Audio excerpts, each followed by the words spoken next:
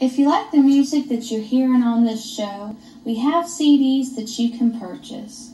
Our first CD that we recorded is called Demos, and I did that when I was 13 years old. After that, we have our CD called The Atlanta Sessions. I recorded that when I was 15 years old. Then after that CD, we have our latest one, which is called Hope.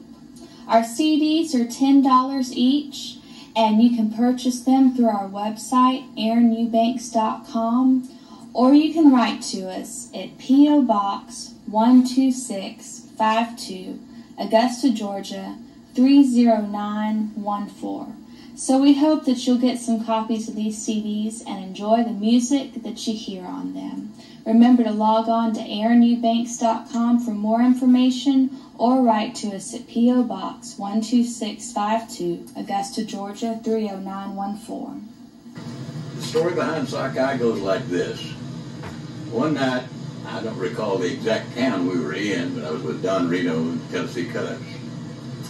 And Don and I had worked on a tune called Sockeye.